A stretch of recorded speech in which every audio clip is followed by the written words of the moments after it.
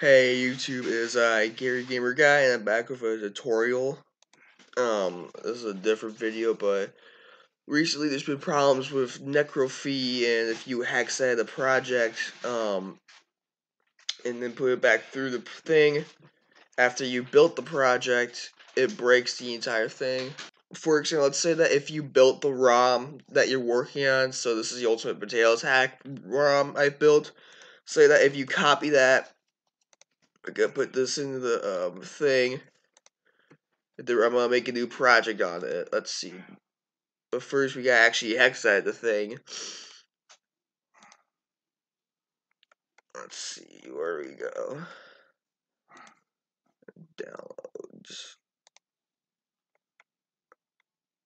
There it is. Build. And I'm just going to E79F. This works with anything. This is the cabinet code. I'm just gonna put.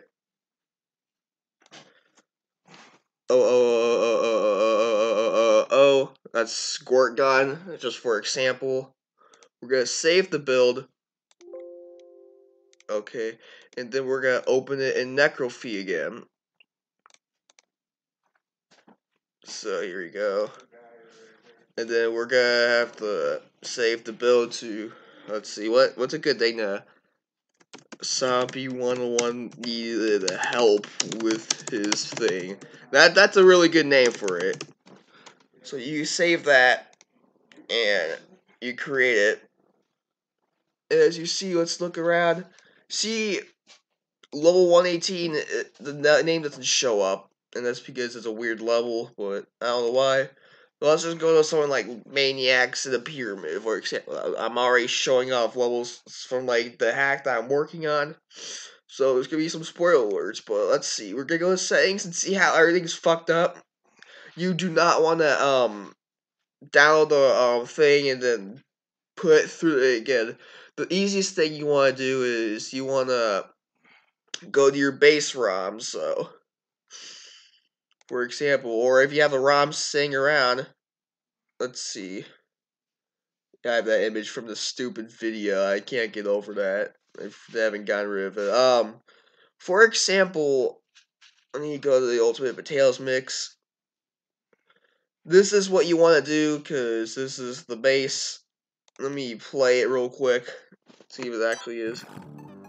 Yeah, so this is the base that we've made.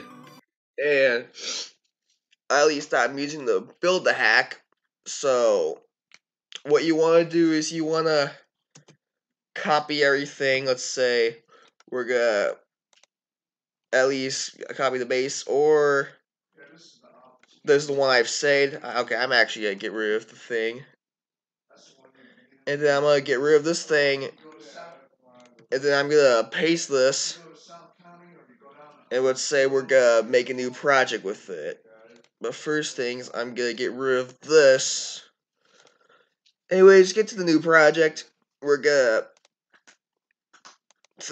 actually, first off, I gotta do the hex editing thing. I actually closed WinHex, so my hex editing tool, so give me a second. Alright, we get open it through my hex editor.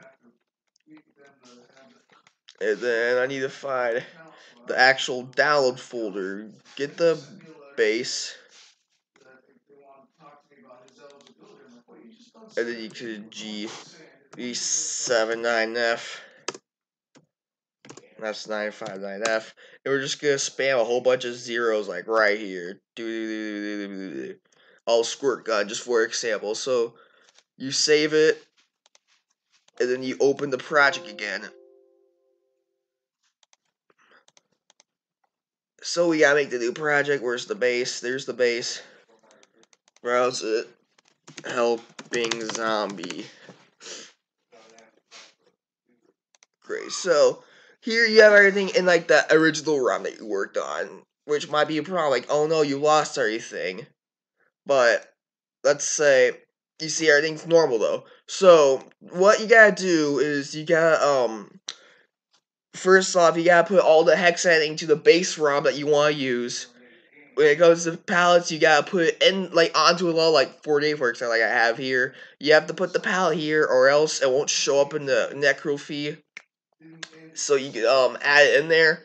When I said I want to add that, you gotta basically put the code of the palette in there. Then you gotta open the YOLO letter, get set to where it actually is on that level, and then you put it through the thing. So that's a quick clarification.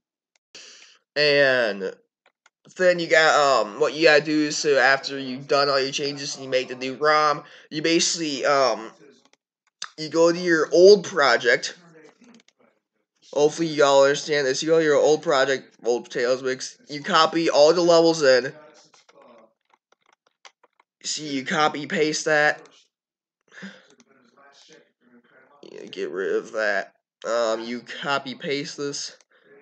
For example, yeah, this is it. Yeah, there we go. You copy paste this into here. Delete everything. Paste it over. Copy over. Oh, it's showing up. Yeah, it is. Then you also do other things that you want to have saved, like say if you have the MISC, you change the passwords, you can copy that over.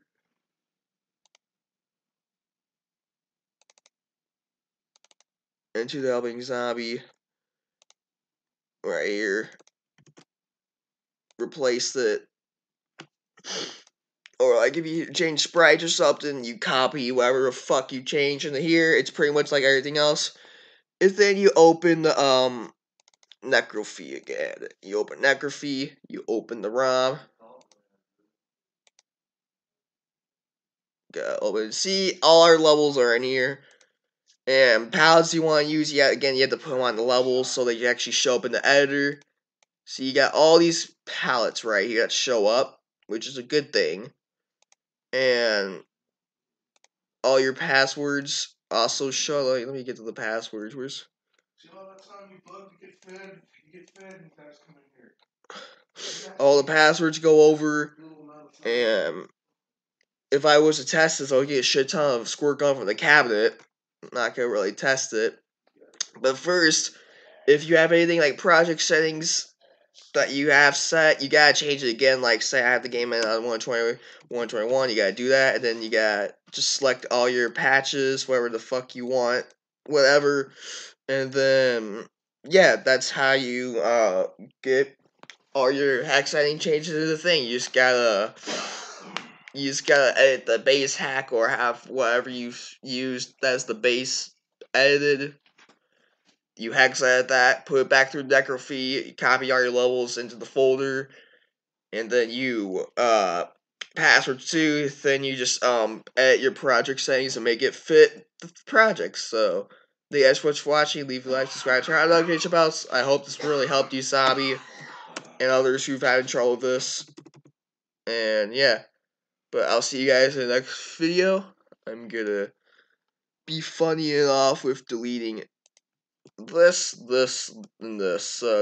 Thank you guys so much for watching. I'll see you guys in the next video. Adios.